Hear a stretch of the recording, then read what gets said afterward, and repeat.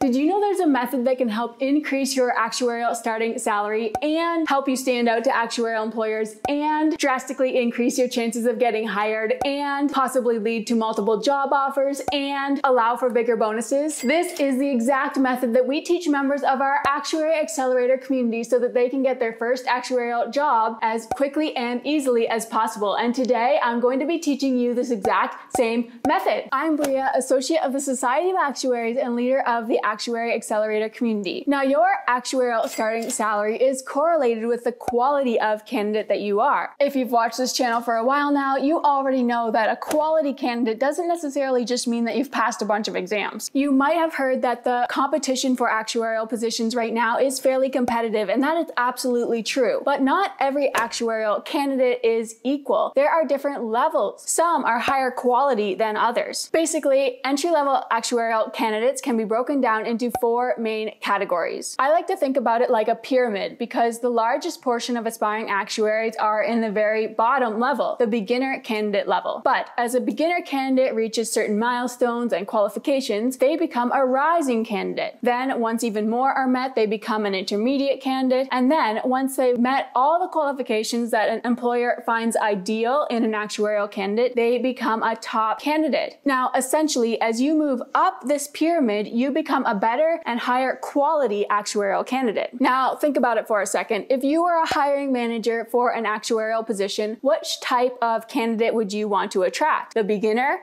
the rising, the intermediate, or the top candidate? You're probably thinking the answer is obvious, right? You're going to pick the top actuarial candidate because they have the most relevant skills and qualifications that you're looking for, the skills that you need in order to do the job. So what does that mean for you as an aspiring actuary? Well, if you want to give yourself the best possible chance of getting an actuarial job, which level of candidate do you want to be? You probably said top candidate, and that is absolutely right. And here at Etched Actuarial, we honestly believe that if you become a top candidate, it's almost inevitable that you will be able to get an actuarial job. Now, why do we believe that? Well, there are multiple reasons. First off, well, we've interviewed tons of aspiring actuaries that have managed to get their first actuarial job, and they were top candidates. There's Emma, there's Brighton, there's JD, there's Ashley, there's Madison. All of these are people that we've mentioned on the YouTube channel before, and for some of them, we've even interviewed them. So I will link down below in the description to those interviews so you can watch them after. Now, even myself, I was an actuarial candidate when I got my first job. So over and over, we've seen that top candidates do not have trouble getting actuarial jobs. Then there was also the time that I studied 100 entry-level actuarial jobs, and what I found was that a top candidate would be eligible and great candidates for any one of those 100 entry-level actuarial jobs. On top of that, I also have 6 years of experience working in actuarial positions, so I know what entry-level candidates are doing day to day, and I've seen that if top candidates are applying to these positions, then they're going to have all the skills that entry-level candidates really need to do the job well. So all three of those reasons combined together are what has really convinced me and my team that becoming an actuarial candidate is really the #1 way to stand out to employers, and if you do that, it's almost inevitable that you'll be able to get an actuarial job. I mean, why wouldn't an employer want to hire someone that's a top candidate? They have all the skills and qualities that they're looking for. It'd be like me saying no thanks to the best dessert in the world, like these raspberry almond tarts. These are the best tarts in the world, and I would absolutely never say no to one. And that's what an employer feels like when they get a top candidate apply for their job. Now, this video is about your starting salary, so let's get more into that. Now, think about this for a second. If an employer has a top candidate and an intermediate candidate apply for a job, who are they most likely to pay the higher salary to? If there's an intermediate candidate and a top candidate, who's most likely to get more job offers? For both of those, you probably answered top candidate, right? So that means a top candidate is already more likely to get a higher salary, and it also means that if they do get multiple offers, they're also going to have negotiation power. Now, negotiation power basically means that, let's say there's a candidate that has a $50,000 offer, but another company offers them $55,000. Well, they can go to this company that's offering $50,000 and tell them about this offer that they have. And that might encourage this company to offer them a higher salary or maybe some other bonuses like a signing bonus or something, just in order to attract them to their company. Having negotiation power means that you have options, and different employers are going to fight to have you on on their team if you're a really great candidate. Employers know that they've hit gold when they find a top actuarial candidate, so they will be willing to go quite far in order to attract you to their team. They want you. But